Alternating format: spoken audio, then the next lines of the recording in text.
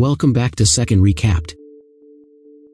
At the beginning of the movie, Clyde's daughter has made a bracelet for him and is now making one for mommy. Clyde's wife motions for him to open the door. When he does, he is struck down, and two robbers break into the home. They restrain Clyde's hands while robbing the residence. One of the burglars, Darby, says, "You can't fight fate," and stabs Clyde. Darby's accomplice, Rupert, tries to get out, but is only told to shut up. Clyde is forced to witness the rape and murder of his wife, and when his young daughter shows up, she is not exempt from this fate either. Career-minded prosecutor Nick talks to his colleague about the Clyde case. The matter got out of hand last night because a judge ruled that DNA from the crime scene was inadmissible. He decided to take a plea deal rather than go to trial with the case. He's not taking any chances, saying, "Some justice is better than no justice at all." Nick meets with Clyde, who hands him notes that he thinks might help with the case. Nick puts the notes aside and says that Darby has agreed to testify against Rupert, who will go to death row with his testimony. Darby will be sentenced up to 5 years in prison. Clyde, already emotionally scarred, is in disbelief. He begs Nick not to take the deal, but it's already been decided. That's how the justice system works. It's not about what you know, it's about what you can prove. Nick says it's a win for them, as if spitting in Clyde's face. In the courtroom, the whole incident was staged as if Rupert was the main culprit. Darby quietly makes fun of Nick's wife, as if she is next, and signs the plea deal. Outside, Nick makes a statement to the press about the ruling, and Darby sarcastically thanks him for being in his corner. It's nice when the system works. Nick watches from a distance, still shocked at how unfair everything is. After a hard day at work, Nick comes home to his wife, Kelly, and to calm his nerves, he talks to his daughter in his wife's belly. 10 years later, Nick's daughter has grown up, but he is as busy as ever. Once again, he has to skip his daughter's recital at school, and Kelly is unhappy that he is neglecting his daughter's life so much because of his work. Today is the day Rupert is to be executed by lethal injection, and Nick is present with his coworker Sarah. He witnesses the execution instead of his daughter's recital. Rupert's last words are that he wasn't the one responsible for the death of Clyde's family. That doesn't sit well with Sarah and Nick. Rupert is injected with 3 drugs, administered in a specific order. Instead of dying painlessly, he begins to shake and scream in pain and dies an agonizing death. Bravo, what a great show. The warden explains that they are not responsible for the man's agony. It has never happened before. A policeman arrives and hands the prosecutors a bottle with the phrase "Can't Fight Fate" written on it. Nick recognizes this phrase, and the police look into Darby and find his whereabouts. At Darby's, who is sniffing flour, he receives a call. The voice is muffled and tells everything there is to know about him. Darby becomes paranoid. The voice tells him to look out the window. He sees police approaching him from all sides. Darby rushes outside and fires a few shots at police cars. He gets another call from the muffled voice telling him that if he wants to stay out of prison, he has to lose the gun and head toward the abandoned factory. Darby does as he is told. Fortunately, he finds an officer asleep in his car on the way there. He gets in, grabs his gun, and forces him to drive. They stop at a deserted location. Darby drags him out and tells him to get on his knees. But before that, Darby takes a call and learns that his rescuer was none other than Clyde himself. Darby tries to shoot him, but it is a trap gun. Instead, he is injected with a paralyzing serum, but he remains conscious. In other words, Darby cannot move, but he feels everything. Clyde then restrains him at his warehouse and tells Darby that he will feel pain that he has never felt before. He has made all the necessary preparations to delay his death for as long as possible. Before he begins the torture, Clyde tells him that he knows what it's like to be helpless, just as he was 10 years ago. "You can't fight fate." He starts the recording and begins to dismember Darby. Nick and Sarah discuss the tampering with lethal injection.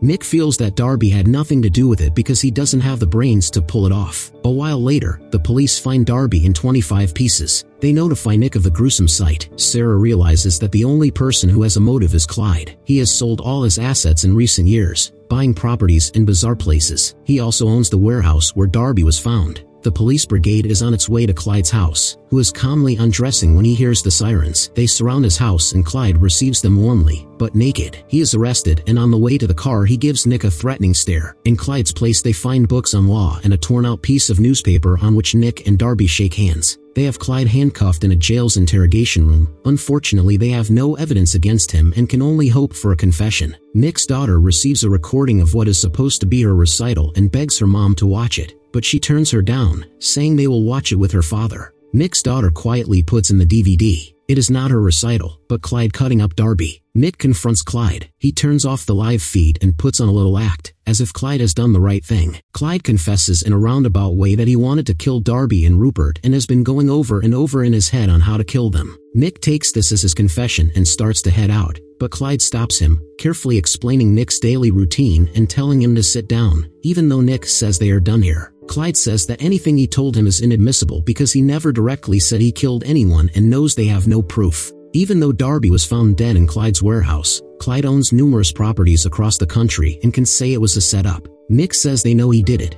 but it's not about what you know, it's about what you can prove. Clyde says he will give his full confession if Nick can do something for him. Clyde wants a bed and Nick's ego gets the better of him. Nick's supervisor, Jonas, scolds him for not taking the deal. A confession for a mattress when there is no evidence is pretty good. Nick firmly believes that Clyde is playing with them. Jonas once again advises him to make the deal. Clyde gets the mattress he wanted. Someone already is eyeing it out at the prison. The warden expresses his dissatisfaction with Clyde. In the courtroom, Nick pleads to deny Clyde bail. In his defense, he claims to be a law-abiding citizen and Nick does not have a shred of evidence to keep him detained without bail. The judge is inclined to agree with Clyde. Nick says that Clyde agreed to give his full confession, but he did not. At that moment, Clyde starts to applaud, saying that she would just let a murderer go after giving her some sweet lines. Is this true? Everyone is shocked, as he berates the judge a few more times for being misguided before being escorted out. Bail denied. Later, in the interrogation room, Clyde describes the tape he sent him as good triumphs over evil, and as promised, he admits that it was him on the tape. He says he has one more confession to make, but he needs something in return. Nick is tired of hearing his BS. Clyde mentions that he wants a 20-ounce steak, medium rare, and an iPod in prison for lunch. Before Nick leaves, Clyde offers him the life of Bill Reynolds as his confession. Bill was Darby's lawyer. Nick returns and Sarah says that Bill has been missing for 3 days. Clyde speaks into the camera, addressing Nick and saying that if he wants Bill alive, he must meet his demands tomorrow at exactly 1 p.m. The next day they get the steak delivered to prison,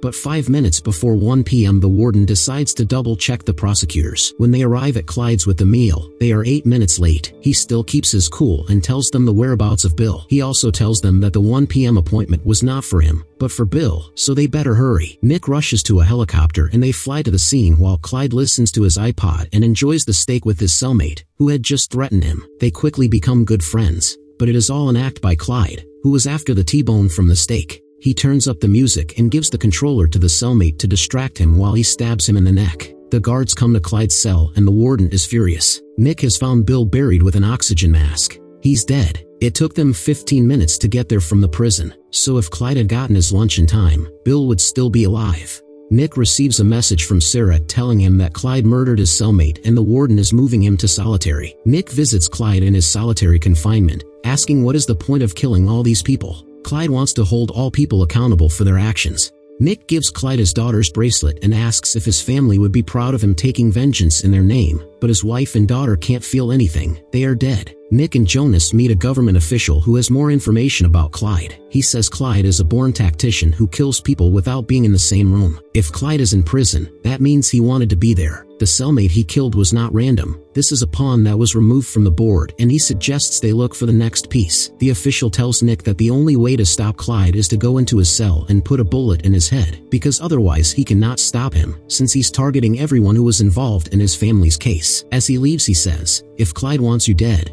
you're dead." With this information, Nick and Jonas come to the judge and asks to violate Clyde's civil rights and restrict visitation to ensure everyone's safety. She agrees and signs a document. Her cell phone rings, and when she answers it, it blows up. They are shocked. Nick visits Clyde in an interrogation room at the prison. He asks him about his accomplice and what the point of this revenge is. Clyde gets angry because Nick still does not understand what it is all about. If he wanted revenge, he would have slaughtered his family in the last 10 years. Clyde gives Nick one last chance. Release him by 6 a.m. or everyone will die. Clyde is escorted to a maximum solitary by a number of guards. Nick and Sarah meet at a prison where they go through documents to find any clues on who is helping Clyde from the outside. But without luck, Sarah starts to doubt if their decision to take the deal with Derby at the time was right. Nick assures her it was. The DA staff stays until 6 a.m. Then Nick sends everyone home to rest. When Sarah starts her car, the bombs attached to the cars explode, killing everyone, including Sarah. Since Clyde is still imprisoned, Nick is sure someone is helping him. 6 officers have been killed. Nick and Jonas meet the mayor, who cannot imagine how one arrested man can do so much damage. She appoints the 2 security guards. Nick sends his family to a safe place and calls it a vacation. No credit cards or cell phones. Nothing that could give away their location. When Nick comes back inside, he notices the framed newspaper article, which means someone has been in his house. Back at the prison, Clyde is let out for a walk and is greeted by Nick and the detective. Out of anger, Nick beats Clyde, who only says that it's good that he's angry. He's just warming up. The detective pulls a gun, but Nick stops him. Clyde says that what Nick is going to witness will be biblical. At Sarah's funeral, Jones thinks they brought this on themselves, but Nick still believes they did the right thing, but is beginning to doubt himself. As they drive away, a man in black clothing is controlling a military drone armed with a machine gun, a EMP, and rocket launcher. He disables the cars and they come to a stop. Jonas' car is riddled with anti-tank rounds, and to make sure Jonas is done for, he blows up the car. The mayor cannot believe Nick let this go on for so long. She wants to fire him, but to reduce media pressure on her, she appoints him as the new district attorney. The mayor of Philadelphia has issued an emergency order to lock down the entire city. No one is allowed to move unrestricted in the city. Nick receives an email from Sarah's contact. It's about real estate that Clyde bought. He finds all the properties sold in Philadelphia in the last 10 years and compares the amounts. Nick finds out that Clyde owns a small garage not far from the prison. He and the detective meet to check out the garage. They find a hole in the floor. It is a tunnel that Clyde dug that goes directly under the prison. Clyde made an entrance into every single cell. That's why he killed his cellmate. That was his plan all along. The detective checks Clyde's cell, but he's not there. Disguised as a janitor, Clyde gets past security and into City Hall through a light check. The detective and Nick find that Clyde has cameras everywhere, even in Nick's house, and a quote from Von Clausewitz about the center of gravity in this case, City Hall. Clyde plants napalm bomb to kill Mayor, who will soon hold a security meeting. Nick and the detective arrive soon after. As a precaution, they must proceed quietly so as not to alert Clyde that they are onto him. They notice Clyde's card on the 5th floor, just below the conference room. They find a suitcase, which they suspect is the bomb. The bomb squad man opens the suitcase and says the bomb is activated by cell phone and could go off at any moment. Some agents assigned to monitor Clyde's warehouse notice him pull up and notify Nick. Clyde goes to his equipment in the tunnel and watches as the meeting begins. He grabs his cell phone and climbs to his cell. In his cell, Clyde is startled by Nick. He has a gun and asks Clyde to do the right thing, giving him a way out. Clyde asks if he is here to make one last deal. Nick says he's finally learned what Clyde has been trying to tell him all along. I do not make deals with murderers. Nick tells him not to do it, that it's a decision he'll have to live with for the rest of his life. Clyde says he's sorry and calls the number. Nick leaves and says that by the rest of his life he meant about 25 seconds as the detective locks his tunnel door. Nick has placed the suitcase with the bomb under Clyde's bed. He looks at his daughter's bracelet one last time before his cell bursts into flames and blows up. The end. Thank you for watching. Subscribe if you'd like to see more videos like this.